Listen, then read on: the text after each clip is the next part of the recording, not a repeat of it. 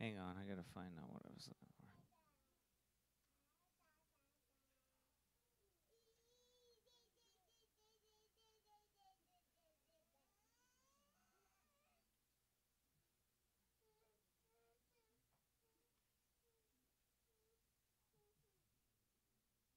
There we go. Okay, so we're gonna open up with the third century church history here with Origen and with what took place there and the chief attack that was against the Christians and against the churches in that time period in the third century. And the attack kind of changed a little bit. So open your Bibles up again to 1 Timothy chapter 4. Now the Spirit speaketh expressly that in the latter times some shall depart from the faith, giving heed to seducing spirits and doctrines of devils, speaking lies and hypocrisy, having their conscience seared with a hot iron, forbidding to marry and commanding to abstain from meats which God hath created to be received with thanksgiving of them which believe and know the truth. Those will be the three verses that you'll memorize here this week. Now, one of the questions that you will be asked to remember is, who is that chief heretic? Who is the chief creep, so to speak, that crept in to the church to the churches in the first century or in the third century and had such an effect on them? And his name is Origen. Now, James Beller says this. He says Satan's device in the first century was to kill the Christians. His device in the second century was to destroy the scriptures. The Bible bears testimony, and history reveals that Satan could accomplish neither. The more the Christians were persecuted, the more they increased, and the more the scriptures were burned, the more they were copied. This brings us to the satanic device for the third century: change the scriptures. This has become the adversary's most effective device. So Satan figured out, well, I can't destroy the Bible, so I'll just create counterfeit ones. Right. I'll just create a bunch of counterfeit ones, and his chief creep that he used, his chief devil in the flesh, so to speak, was Origen. He was a very wicked man. I can't explain to you enough how much damage this man caused and how much he has continued to cause and how Satan used his writings. Well, they started a school, which we talked about a little bit in the second century. Actually, he took over a school at Alexandria, and his name was Origen. Despite the warning of the Apostle Paul, beware lest any man spoil you through philosophy and vain deceit, after the tradition of men, after the rudiments of the world, and not after Christ. A group of worldly Christian scholars sought out the ideas of the Greeks at the most prestigious college in all the world at the time, the college at Alexandria, Egypt. So picture it's not much different than the universities that you have today that are all Christ-hating universities. Did you know that the foundation of most of them was actually biblical, in the sense of they were based loosely off of the Bible, and biblical preachers started some of those, men like Jonathan Edwards and other men that took over those schools. They were schools that were started in a good way in some cases, or for good things. Alexandria was the most cosmopolitan city in the world at the turn of the second century. It had a diverse population, infamous for its decadence, and boasted a huge port on the Mediterranean. The port had one of the ancient wonders of the world, a 500-foot lighthouse in the harbor. So you can imagine the type of people that were attracted to this city, right? This place and this school. The school at Alexandria was a type of liberal arts university for the ancient world. Yep. It had many branches, including a religious one. Well, anytime you have that, trouble's coming. The religious school was founded sometime in the early years of the ministry of Christ by none other than Philo himself, an apostate Jewish Greek thinker for whom the word philosophy would spring. Philosophy was a word of which the Holy Spirit warned us to beware of. Here, the New Standard Encyclopedia of 1990 says about Alexandria. As the Christian era began, the Alexandrian Jew, Philo, combining Jewish religious ideas with Greek philosophy, emphasized the mystical quality of man's relationship to God. See, he was also, which we're going to talk about, I'm going to explain to you. Origen was one of the chief mystics. And you might not understand quite what that is, but I talked about it a little bit when I talked on my broadcast probably about a year ago on mystics. And I talked about contemplative mysticism. Well, we're going to touch a little bit on that because Origen would be considered one of the fathers, the modern day or modern at the time, the ancient fathers of philosophy and of mysticism. All right. So it says here the mystical quality of man's relationship to God. He influenced two late 2nd century Greek fathers of the church, Clement of Alexandria and his pupil, Origen. These two in turn headed Alexandria's catechetical school, or Christian school, where both Christian and pagan Greek writings were studied and where the philosophy later known as Neapolitanism evolved. Much of the mysticism of the Alexandrian school of theology was absorbed into Christian thinking. So they were spoiled with vain philosophies of men. This so-called school of theology, which married the world's rudiments with God's word, produced a Christian, in quotes, but definitely worldly school of thought. Clement was the first. His parents were party-line Roman pagans. He was supposedly led to Christ by Pantanius, the pastor of the church at Alexandria. When Pantanius died, Clement took the church and continued the college at Alexandria. He sought to merge the philosophies of Plato and Philo with Christ. His most dedicated student was Origen. After a period of persecutions under Severus, Clement abandoned the college and left it in the hands of Origen in 202. Origen went to work immediately, collating text of the scriptures, adding and subtracting what he thought was acceptable. Now, we've heard of interpretations like that. What are those called? Well, they're not literal translations. They're dynamic equivalents, right? And there's a few other techniques that they use. But basically what he just did was he used the method of just white it out. If I don't like it, I'll just leave it out. That's what most modern perversions. He would be considered one of the fathers of modern perverted text, right? He was also the father of modern perverted or apostate theology. Enough cannot be said to explain the damage that this man would cause later on. You just get a school and you just get teachings and you just get a school, and then what you're going to find later is it's all going to go south real quick. That's just where it goes eventually. Origen was strange, yet his influence was great. He denied the inspiration of the book of Revelation, yet performed self-mutilation in obedience to Mark chapter 9, verse number 43. What does that mean? He castrated himself.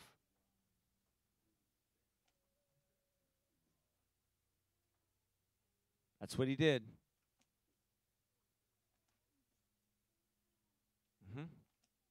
He had strange ideas, which we're going to get into a little bit more. Not that, the other part, the other strange ideas that he had. He had strange ideas about angels and denied the existence of hell. He believed in the Roman doctrine of purgatory and yet denied the existence of an eternal soul. He supposedly put together a 6-column study of different versions called the Hexapla. His most influential deed was to preserve a group of Bible manuscripts which collectively have been known as the Alexandrian text. There you go.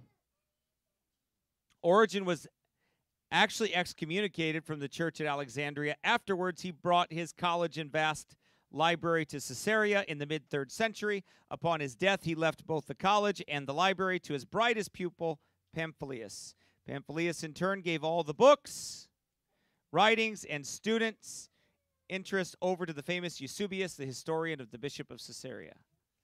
To understand the influence of the Clement, Origen, Pamphilus, Eusebius connection, We have to remember that Emperor Constantine asked for copies to be made of the Bible. He requested them from his friend Eusebius. Eusebius supplied the Alexandrian text for Jerome to copy for the emperor. Starting to understand? Right? So that's all we're going to cover in the Collegiate History Workbook, because we're gonna talk a little bit more about Origen and kind of break down the things that he taught, and and the reason for this is because you've got to understand that his influence corrupted thousands, and then those teachers from schools. Look, what happened to the Southern Baptist Convention years ago, hundreds of years ago, that brought rise to the fundamentalist movement? The fundamentalist movement was a direct reaction to German rationalism. The Southern Baptists filled their pulpits, filled their universities with German rationalists. And those German rationalists single-handedly denied the scriptures and taught students to deny the scriptures, and they spread that out. So what happened?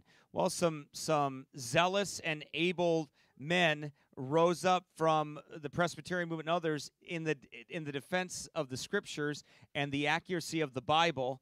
And what did they do? They fought against that with the fundamentals of the faith. However, the only problem is that they didn't go far enough, because the Baptists that weren't apostate joined the fundamentalist movement, got involved with the Presbyterians, which the fundamentalist movement was a Presbyterian movement, and they got on board with that.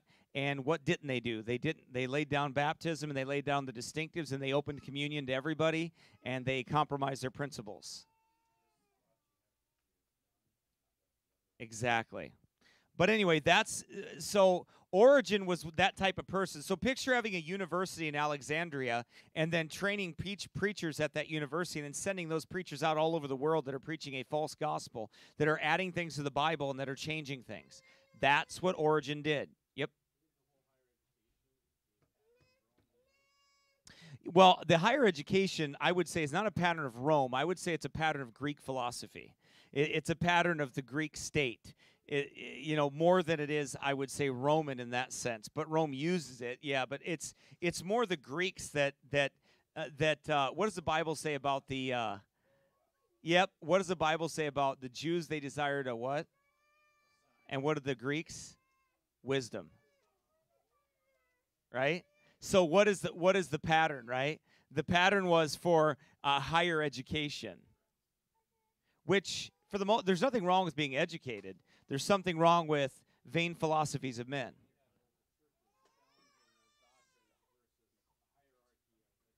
Yes, exactly. But what you're going to find when we get a little bit down the road here and not too far away, we're going to find the Donatist right here.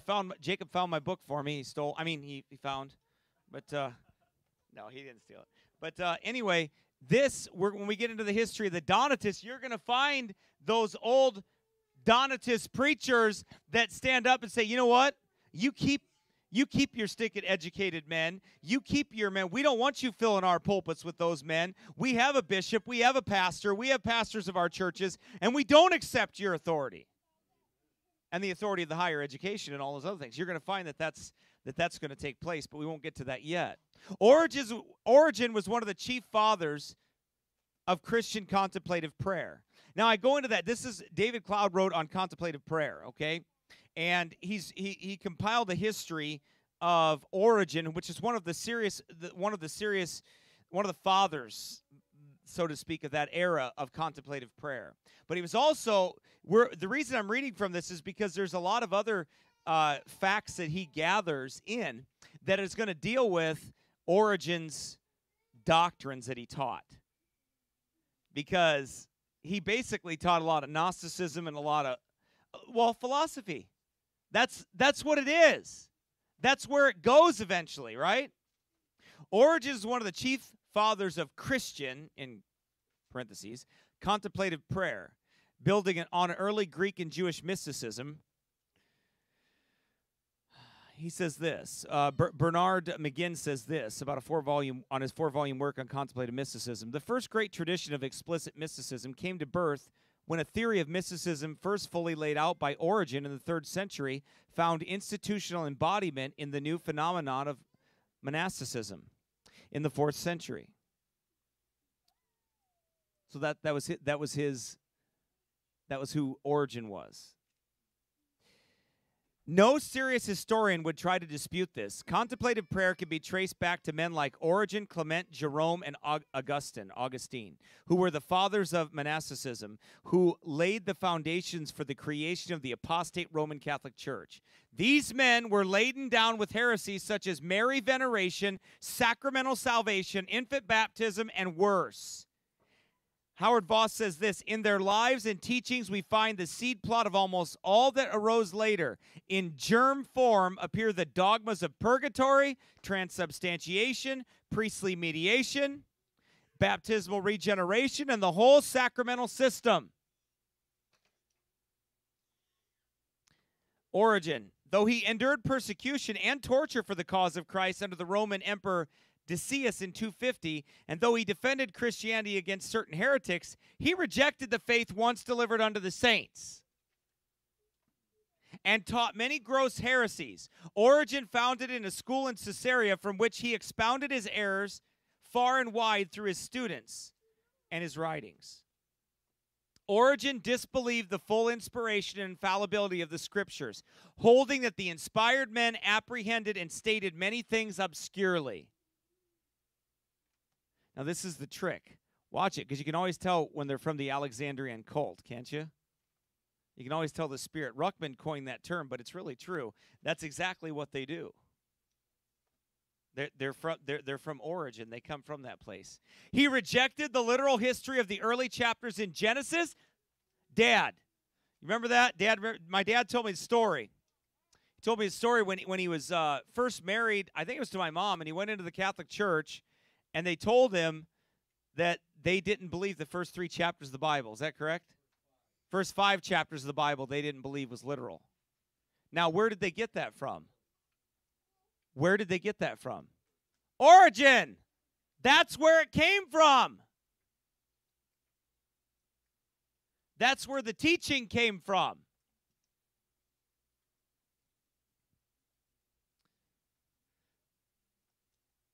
He rejected the literal history of the early chapters in Genesis and of Satan taking the Lord Jesus up to a high mountain and offering him the kingdoms of the world.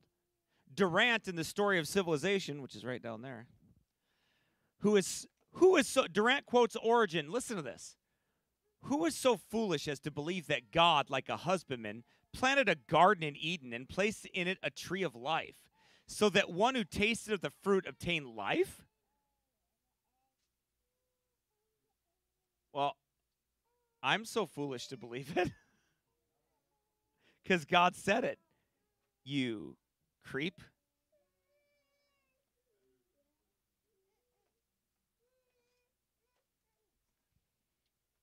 Origen denied the literal creation described in Genesis chapter 1 through 2 and the literal fall of Genesis 3.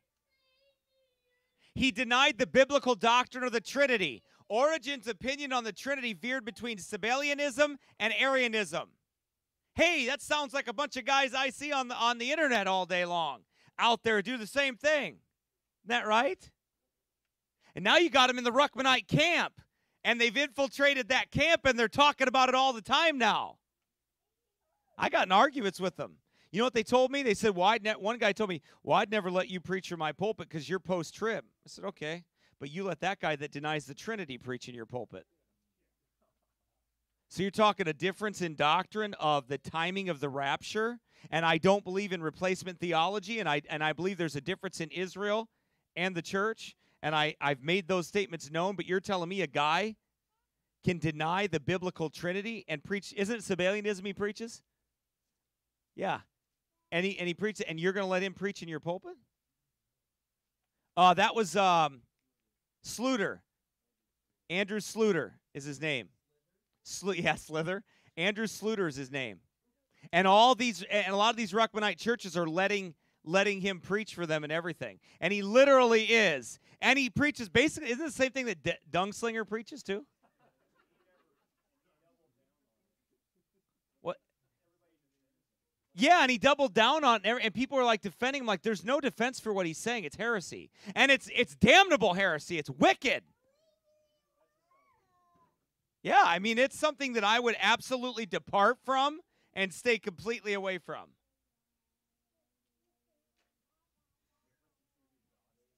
Right. But this is where it comes from, right here. He denied the biblical doctrine of the Trinity. Origen's opinion of the Trinity veered between Sabellianism and Arianism. He expressly denied the consubstantial unity of the persons and the proper incarnation of the Godhead. Dabney said that in his works, recorded what Origen said in his works. He believed the Holy Spirit was the first creature made by the Father through the Son.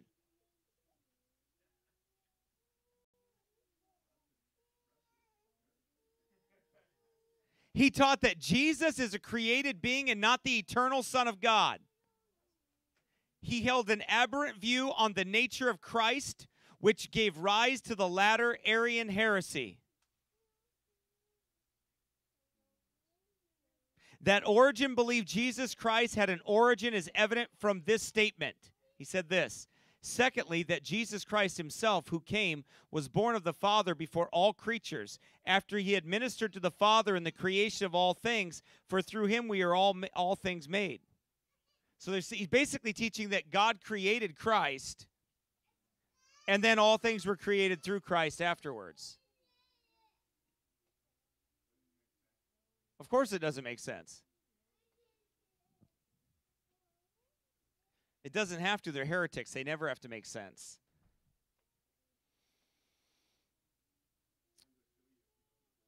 That's right. He taught that man can become divine as Jesus is divine. For Christians see that with Jesus, he said this, for Christians see that with Jesus, human and divine nature begin to be woven together, so that by fellowship with divinity, human nature might become divine, not only in Jesus, but also in all those who believe and go on to undertake the life which Christ taught. So he's saying our flesh can become divine on this earth, in this life. This statement is grossly heretical on three accounts. Number one, it teaches that Jesus' deity is not unique, but it is a model for all men, that salvation is achieved by following Jesus' teachings, and that man can become divine like Jesus. Look, this is not the substitutionary atonement. This is not Jesus making us like him when he shall appear, then we shall be like. That's not what he's saying. He's saying in the flesh. It's heresy. Where does it come from? It comes from his philosophy, Philo. Comes from mystics. Origen taught baptismal regeneration and salvation by works. He said this, after these points it is taught also that the soul, having a substance and life proper to itself, shall after its departure from this world be rewarded according to its merits. It is destined to obtain either an inheritance of eternal life and blessedness, if its deeds shall have procured this for it, or to be delivered up to eternal fire and punishment, if the guilt of its crime shall have brought it down to this. He evidently had no clear conception of the Pauline doctrine of justification by faith. It's an important fact because it means that the gospel Origen taught was a false gospel, and he was therefore under God's curse. Galatians 1.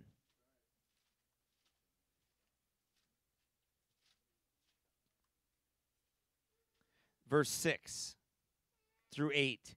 I marvel that ye are so soon removed from him that called you into the grace of Christ unto another gospel, which is not another, but there be some that trouble you, and would pervert the gospel of Christ. But though we, or an angel from heaven, preach any other gospel unto you than that which we have preached unto you, let him be accursed.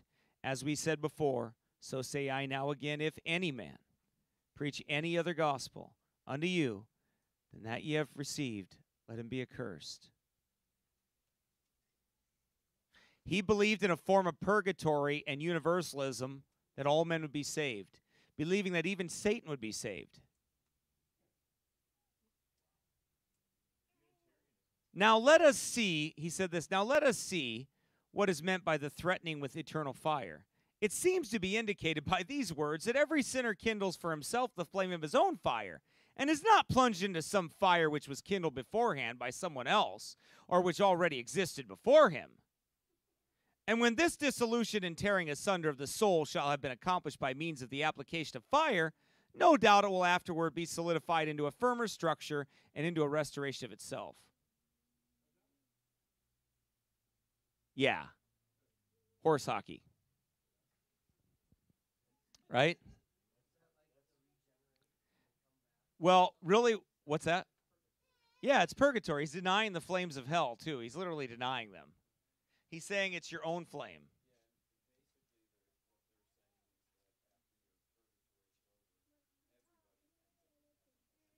Right. Right.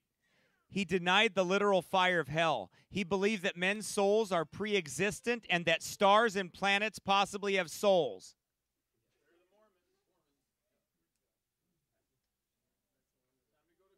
Time to go to Kolob. Here we go. Take the rocket ship. We're out of here.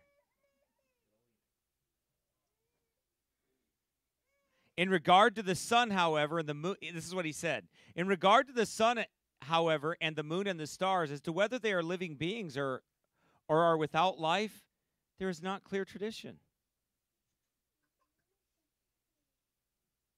I mean, you would think that he was like tripping. Because it doesn't even make sense.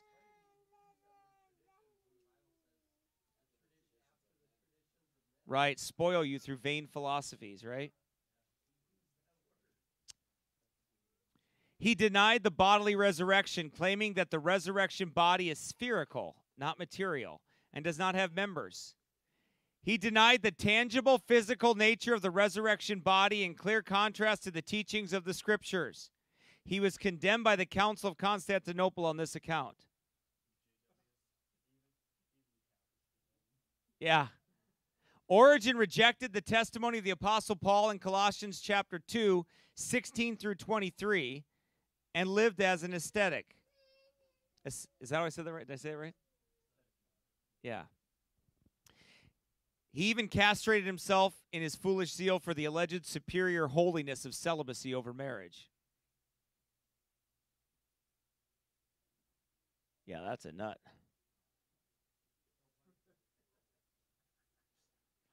Origen was also one of the chief fathers of the allegorical method of Bible interpretation,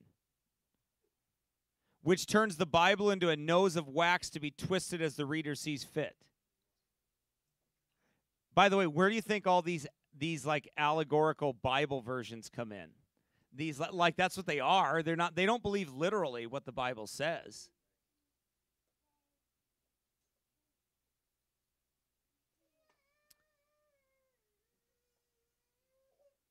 Origen was also one of the chief fathers of the allegorical method, right?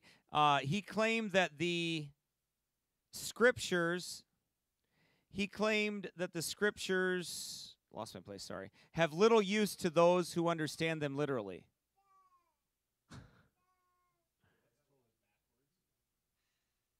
He described the literal meaning of scripture as bread and encouraged the student to go beyond this to the wine of allegoricalism. Yep. Yes, it is. Yeah, that's what they are. Yeah. Whereby one can become intoxicated and transported to heavenly realms. That's the contemplative mysticism, too, part of it.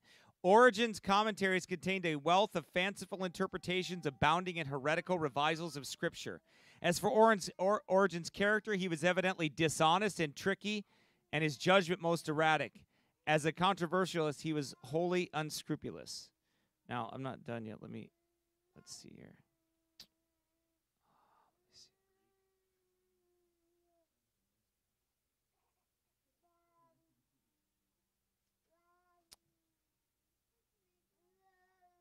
Okay.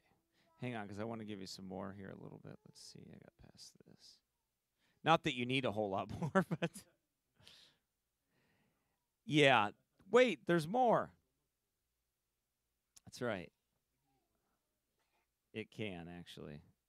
Okay. Let me go to the next one. Fourth, one of the things that he taught was Lectio Divina. Do you remember what that is?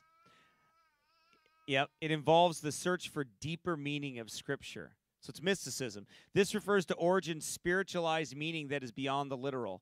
Origen claimed that the scriptures has 4 levels of meaning. He spoke of the letter and the spirit, the exterior and the interior, while acknowledging a historical literal meaning. He emphasized the allegorical sense. He likened the literal meaning of scripture to water, whereas the deeper allegorical meaning is the wine. Right, so you see all these people that, let's see here if I have any more.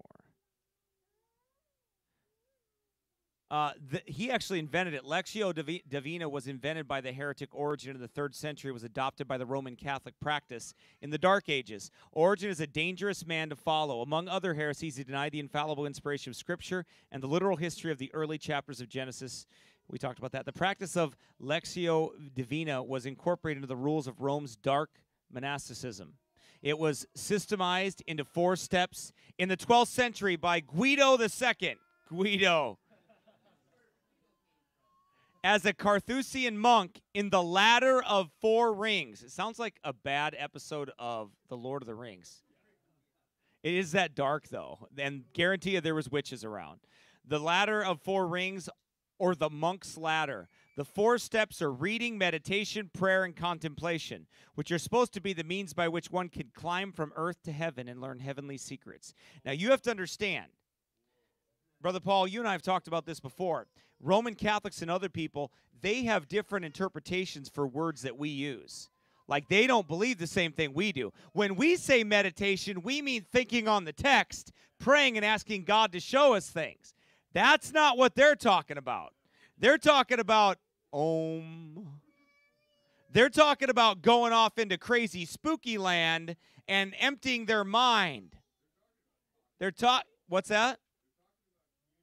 Yes, that's what they're talking about. That's what these people are talking about. And he's the father of it. He's the one that popularized it. Well, Satan's the father of it, but he's the earthly representative of it. Probably did. Him and Guido. I don't know if I could take it serious if I met a monk named Guido. I would be losing it.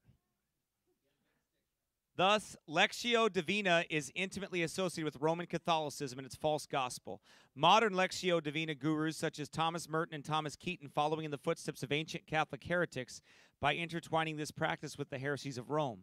Merton, or for example, associates Lectio Divina with the Mass, which he describes as a living and supremely efficacious representation of Christ's sacrifice, baptismal regeneration, meriting union with God, prayers to Mary, and salvation through works.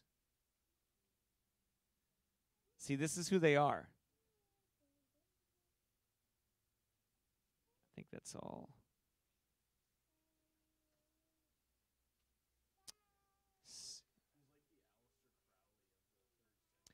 Yes. By the way, there was a group called the Desert Fathers that were the Catholic-style mysticism, and celibacy is a great part of that. The idea behind Roman celibacy requirements for priests and nuns is the doctrine that the state of celibacy is more spiritual than marriage, and that the priests and the nuns are married to Christ.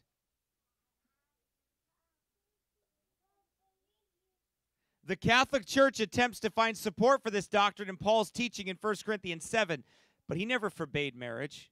In fact, Paul required that pastors and deacons be married men. And the needy women that are supported by the church are women that have been married.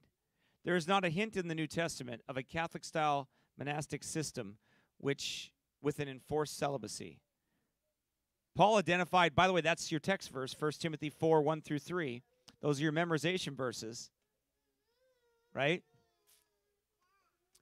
The Desert Fathers were so zealous for this heresy that some of them castrated themselves. Origen, one of the fathers of the monastic system, was of this number. Many others abandoned wives and husbands in direct disobedience to the Bible in order to live celibate as monks and nuns.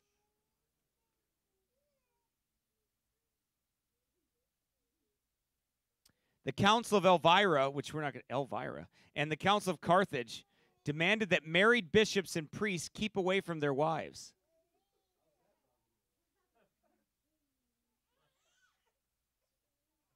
Because they're a bunch of perverts. Anyway, okay, so that's his on that. Let me see. I'm almost done. Almost done.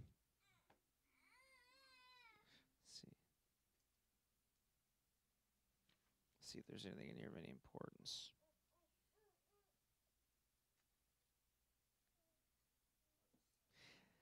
Let's see. He calls him Orchard calls him an eccentric genius.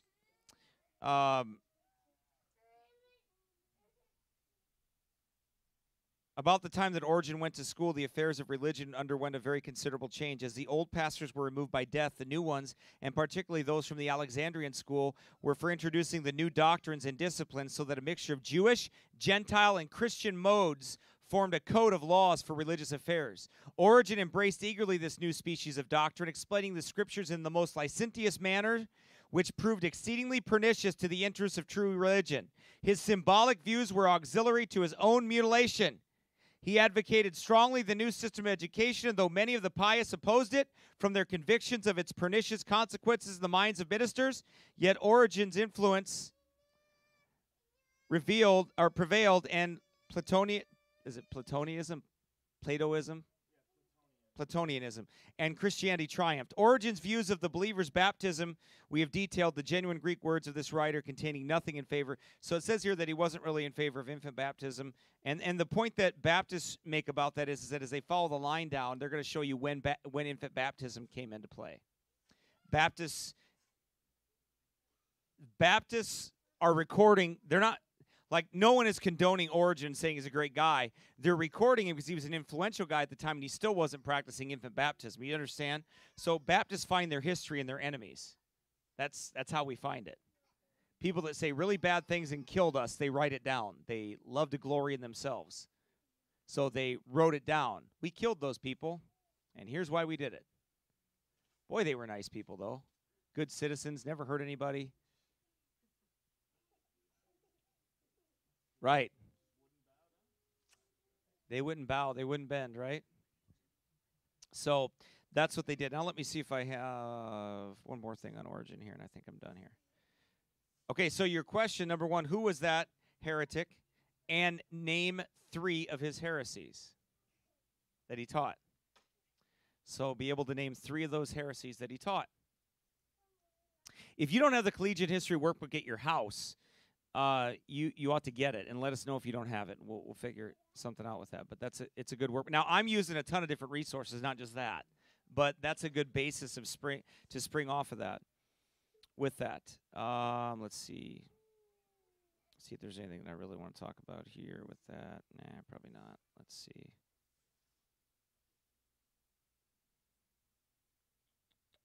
Let's see.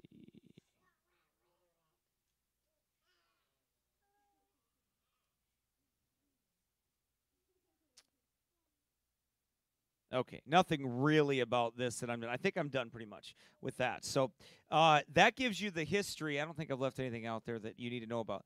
But that's who Origen was. Yep.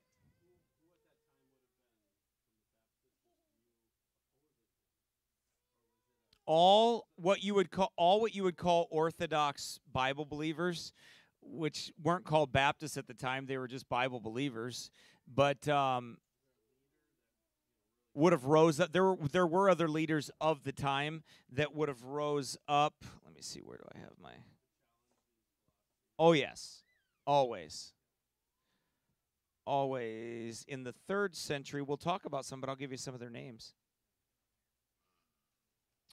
Well, you know, let's see. I believe the Novatian, he would have been one. Yes. Yes. The Novatians were around that time, and so were the Donatists. The Donatists and the Novatians would have been the Baptist people of the time that would have stood up against those heresies and would have fought them. Then you would have believers all over the place. The Novatians would have been there. They would have been one of the major groups that would have. There were always, and there would be the small churches that nobody ever knew about that would stand for Bible doctrine. That when Origen would teach his things, you already heard there were groups of people that they said, well, we're not going to. So Novatian would have been one of those in the 3rd century that would have arose. The Donatists, they were around still, or at that time they were around. We're going to talk about them in the 3rd and 4th century, I believe, and then on and on. But the Donatists would have been around at that time. So men would rise up and combat the heresies that were there. Groups of men would. That would be just one of the major groups at that time. The problem is we don't have a lot of record of them because, well, they killed them. So we don't have a ton of record of them. All of the men that would have been at that time. Let me see. Give you if there's a few other names.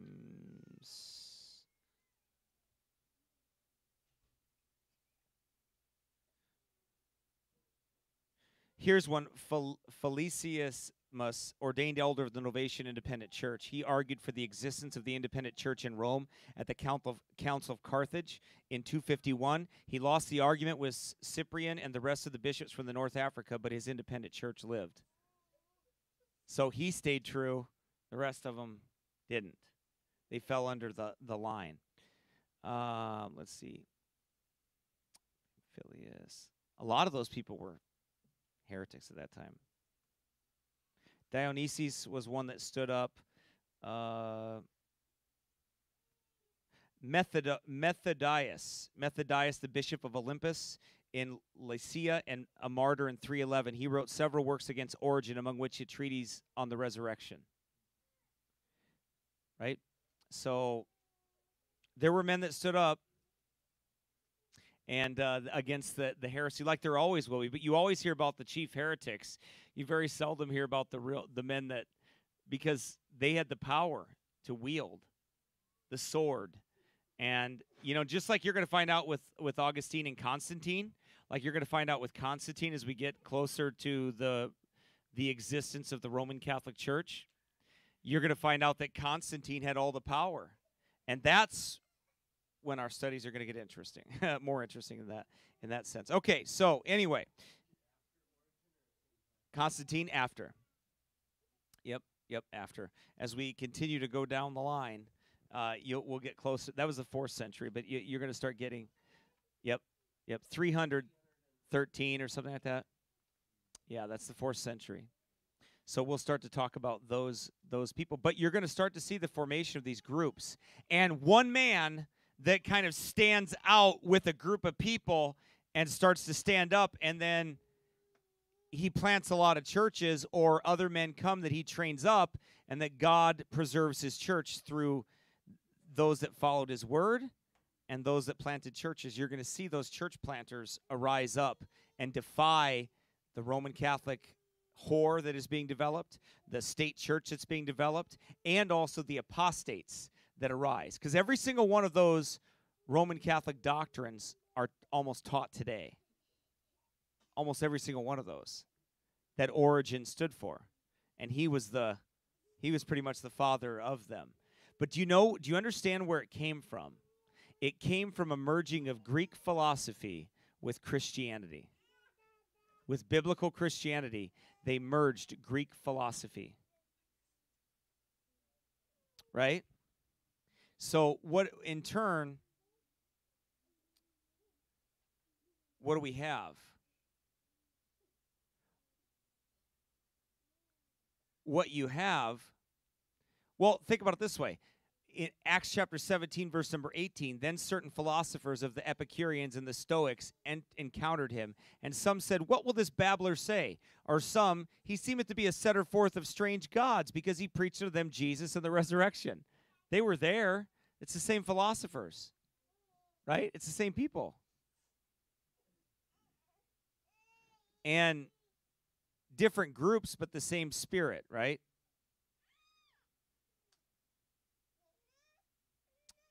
Let's see.